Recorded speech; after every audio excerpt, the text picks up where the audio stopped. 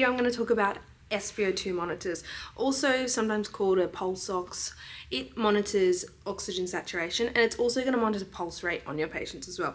They usually come in like a little handheld piece like this. Clinics usually will have these kind of scattered around. We use them in surgery. If you're not using like an ECG monitor, use them in surgery, use them for hospital patients, and you can use them in consult if vets are wanting to do that. But these have come so far. Like this one has the charger on it is a USB-C cable. We are definitely living in 2023. I just want to go over kind of the basics of what you're monitoring with one of these and the normal parameters for your dogs and your cats. When you're monitoring SpO2 for dogs and cats, you always want to aim for 100%. That is the goal.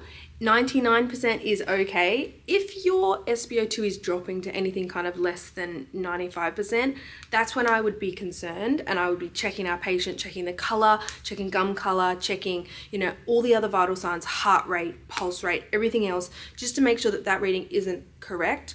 If you were to say to get down to like 85%, that is concerning, and you need to let the vet know straight away, because something's happening, something's not right here, and you need to correct it before you continue on with, if it's a procedure or if it's a hospital patient, that patient needs care as soon as possible.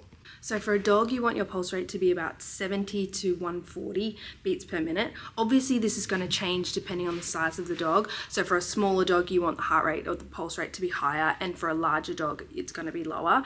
And you need to take in consideration your pre-meds and any kind of other medications that the dog is on as well. So it kind of varies. Cats is usually going to be between, and it's a big kind of range, but around 100 to 200 beats per minute. They usually sit around 160, but always taking into consideration different kind of components that are going on with the cat and medications and drugs and pre-meds. A couple of components to your pulse ox monitor. So you've got your cable, which attaches to the actual machine, and then you've got the other end that attaches to your patient. You can put that onto the tongue or the gum or the vulva or the penis, depending. Always choose a mucous membrane to put that on. Once it has to be a moist area. That is where it's going to conduct and get a really nice reading that you want. We've got charger. This is this USB-C that I was telling you about. Insane. This one comes with a really nice like cover. If you do have a cover, definitely always keep it in the cover, because if you're doing dentals and things like that, there's blood, there's mucus, there's water everywhere. So you keep your equipment in good condition by keeping it in your cover like that. And so this is the actual SpO2 monitor. It has this really cool kind of stand, which I love. So you could just sit this in top, like next to your anesthetic machine, and you can monitor it, or you can have it out and you can have it on the bench. So let's have a look. When I turn this on, I just want to show you kind of just generally what we're looking at right now. So you can see on here we've got a couple of buttons. So if your alarm is going off repetitively and it's getting really annoying and it's annoying the vets, which it usually does, you can press this button, which is it turns off the alarm. You've got a menu kind of option here to look back at records. Let's turn it on and have a look. So we've got an alert straight away, SpO2 sensor off. That is because I don't actually have it plugged in yet. So that plugs in the top right up here. So that's good, it's telling me that. So our SpO2 percentage would come up here, our oxygen saturation percent. And then we've got our pulse rate down here, which would alert down here. So if we're gonna go to menu, and we can adjust if it's a cat, a dog, which is important. That is gonna give you different kind of readings. So parameters like a pulse rate for a cat is gonna be a lot higher than it is for a dog. So make sure that you are changing that. It'd also show you up in here.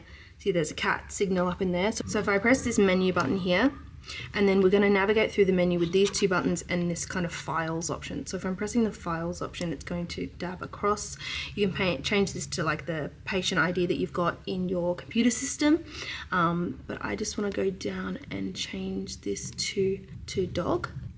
So you press the files button, and then I'm gonna press down again. I'm gonna press that files button again, and that's done. Now I can see that I've got a dog up in there. I might do a fake one. I'll attach it to my finger and we'll see how fast this kind of reads my SpO2 and pulse rate. Now I've attached that nice and snug in there straight away, and it is straight away giving me this, that the finger is off. This is not attached, which is accurate. So let's just plug it in. And obviously I'm not a dog or a cat, so this is probably not going to be the right settings for me, but let's just see how we go. Running, so it's reading, I'm alive, and here we go. 93% oxygen saturation. Not too happy about that, but the key here is to give it a minute to read. It'll sometimes start off low, and you can see it's kind of slowly getting up there. Pulse rate at 99, which is okay. And you can see this SpO2. Sometimes I see people put the SpO2 on, it'll read at 92% straight away, and people freak out. But just give it a minute to kind of kick into settings. Also, another reason this might not be at 99 or 100 is because I do have it on my dry finger, so it's not a wet, kind of moist mucous membrane, but it is going up there. So just give your equipment a minute to kind of kick in. But that is what you're kind of looking at if you're doing if you're using your pulse ox in clinic. Let's take it off the finger and see how quick it, yep, straight away it's come off, which is good. You need to know if your SpO2 probe has come off at any stage. Back on,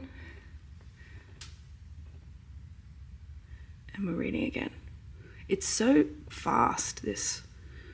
Sometimes they kind of lag and they take a while, but this one's actually really kind of quick, which I love. That's just the basics around your SpO2 monitor. If you've got other questions or you want to know more, drop them in the comments below.